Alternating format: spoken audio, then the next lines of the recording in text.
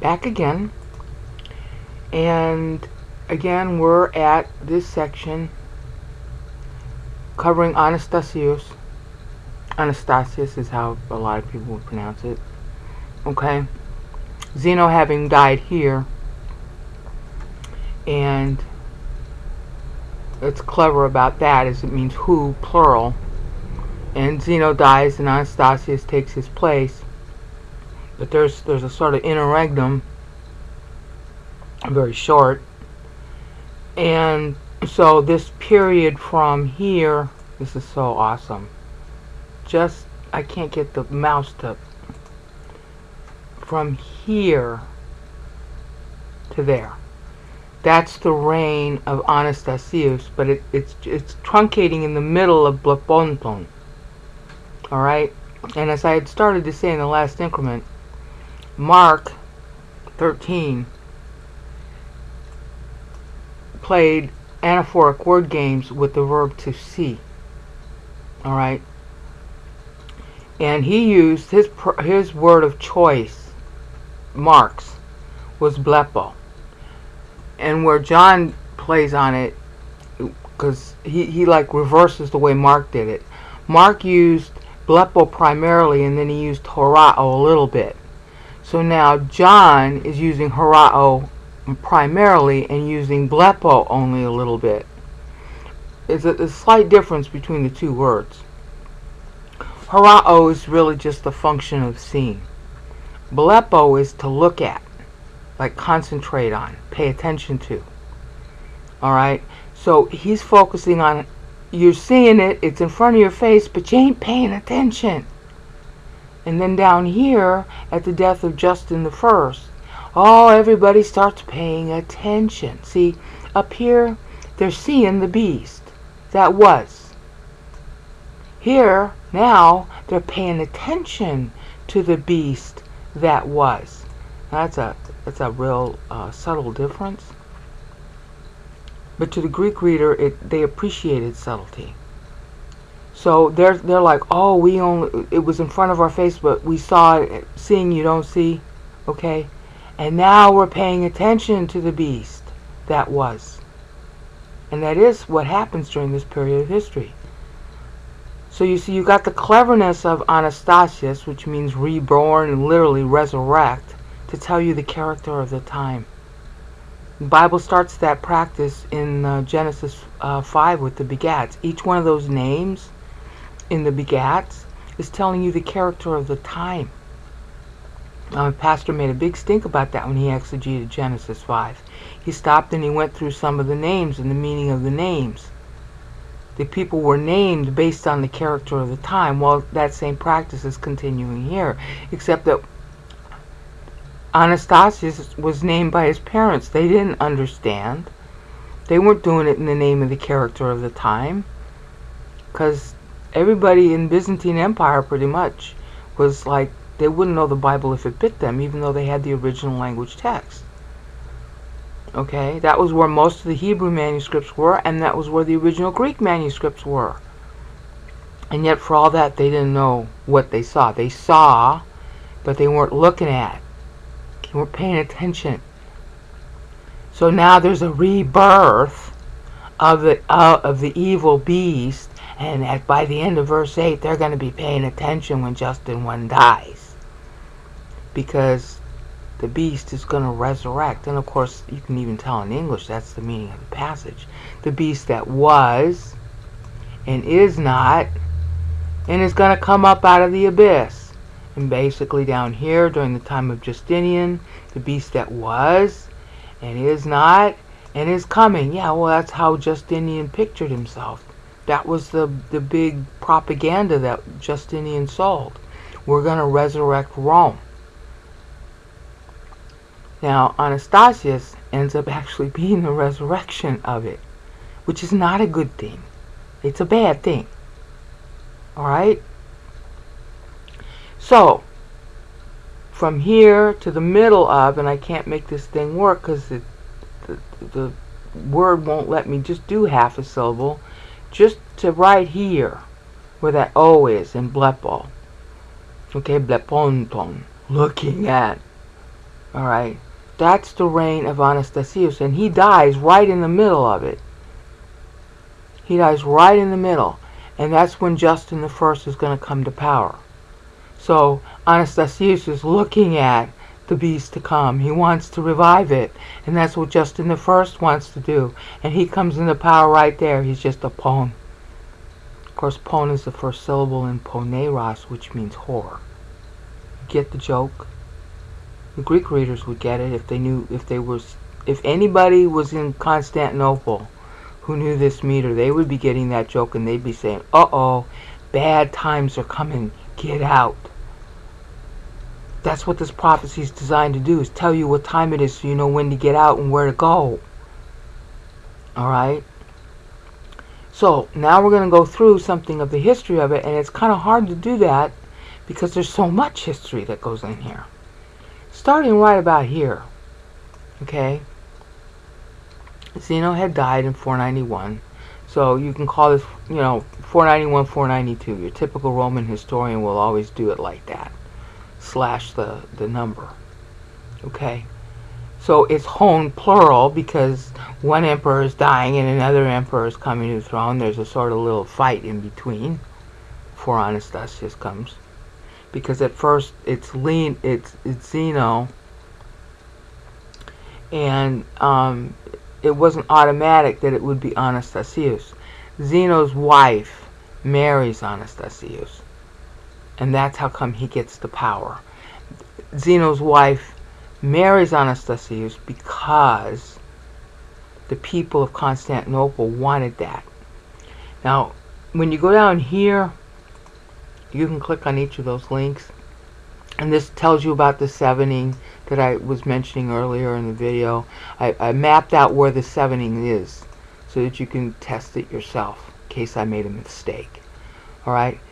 Bleponton is specifically covering 517 to 519 AD. Anastasius dies right in the middle of that. Okay? So God and John, or God through John, playing on how Mark did it, because Mark did this same thing. And Mark is playing on Ephesians 1, which did it in the middle of telematos. So Mark does it every time there's a C verb, primarily blepo.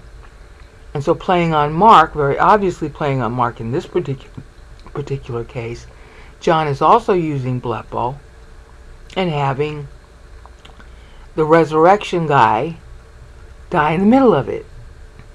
Now, the reason why that's important is that this thing here, see what it says dissertation. There's a dissertation I just found yesterday on Anastasius. It was written in 1998, and if you click on this link here, you'll go to it. This is the dissertation itself. I'm in the middle of reading it. I haven't finished reading it yet. But it's by a gal named Fiona Lewis. I think, or no, Cricks. Let me look. This one. This gal right here. Nix. Fiona Nix. Okay? You can click on that link. Just type in Anastasius 1 Byzantine, and the third link ought to be the reign of Anastasius I. She wrote her doctoral thesis on Anastasius, which is really good because it's really hard to find good information on him. Okay? And that doctoral thesis is right here. I downloaded it. And I'm in the middle of its chapter 4, which is talking about the religious policy of Anastasius. It's long. It's good. It's got source material in it. So I just linked to it so you can read more and check to see if what I'm telling you is right or not. And you can check other sources too. So what I'm going to say in this video is obviously going to be very truncated, so you're going to want to look into it more. Because what John is doing is he's explaining what happens between the 490 ending at Christ's birth and the 490 ending at his death. And it's this guy. Okay? At least up to here, to the middle of blepo. So, the thing that's really bothering me, and what I got trouble explaining, is that the words who, not, written, name, each name individually, into the book of life from the source of, the foundation of, the world. And this means the world with people on it. So that's not talking, that's from Adam's creation forward. Alright? Cosmos means civilized, civilization. It means people. It's not just talking about the ground. Alright? And then in the middle of seeing the beast, which was, he dies. The rebirth dies. The resurrection dies. Because Anastasis means resurrection. Anastasius means of the resurrection. You know, like child of the resurrection, really. Alright, so if the words are saying not written in the book of life from the foundation of the world for this whole period, the natural question is going to be, well, does that mean that everybody in Rome, both Romes at this point, because now the actual war between the Christians is escalated from Gaul, all the way west in Gaul, to all the way east in Persia, because it's going to include wars with Persia over this same thing, related to the same thing. Does that mean that everybody who was fighting is an unbeliever, unsaved, by the time they die? Well, you know, logically you have to say, well, that can't be true. But they're sure acting as if they are. If you believe in Christ, you're supposed to, like, want to learn Him. And if you don't learn Him, then you're going to act and think and do just like anybody who's part of Cosmos. You're going to just be like all the inhabitants of the earth and the Romans thinking, oh, well, we're Roman and we count, and everybody doesn't. And the word hoi here is just a definite article, but it's used in a way that makes it exclusive. The inhabitants of the earth are just the people who live in Rome. You don't live in Rome. Of course, what's the definition of Rome? You don't live in Rome, you're not an inhabitant of the earth, you don't count. That's why I've always translated it all. Because they're all the inhabitants who count. Okay? It's like saying the inhabitants in English, as if there were no others. It's excluding any others. We're in the USA, America first, America first. We're the country of the earth. You've heard that disgusting thing before, haven't you? It's the same idea. Alright, so at the end of the 490 for Christ's birth, there's a polarization and an extreme arrogance that's religious in quality, and it goes on. And then, by the time the 490 from his death occurs, there is, it's so bad that it's like peaked. We're in the same kind of thing right now. The 490 from Christ's birth was our year 2000. Was the end of a 490 from Christ's birth. I mean, you could even go back like I did in the 7b, and because there's different ways you value this thing, and they're all valid. That's the weird thing. Is that to qualify for time to continue, by the time 490 from Christ's birth ends, somebody had to mature in doctrine, in knowing Bible. By the time Christ died, which would be 520 AD, 490 plus 30, alright, somebody had to mature. Now I'm betting that it's like concatenated, alright, so that if there wasn't somebody by the end of the 490 of his birth, that they got this 30-year window to get there. I can't prove that yet. It just makes sense to argue it that way. Alright? Well, the first 490 was Paul. He even tells you that in 2 Timothy 4, 7, and 8. So the first 490 was going to happen. Christ himself, he buys the ability to have time. But he himself did not get his own 490 or 1000. Because that would be unfair, because he's God-man. So it has to be a believer. Alright? So I'm arguing that you know, for sure it was Paul. We know that from Scripture. And I'm arguing that, well, this 30 years is something like a little window. If nobody was mature by 490 for the next 490, that's the kicker. Paul bought the first one, but by the end of it, it's another one that's due. Is the next 490 going to happen, or is the world going to end at 490? And then there's like this little 30-year window. So, okay, well, if somebody doesn't do it here by the end of 490 for the next one, not the current, the next one, then you got another 30 years to get there. So by 520, somebody new had to super mature. And I have no idea who that would have been. Somebody new. And then the next 490 after it, therefore, can play.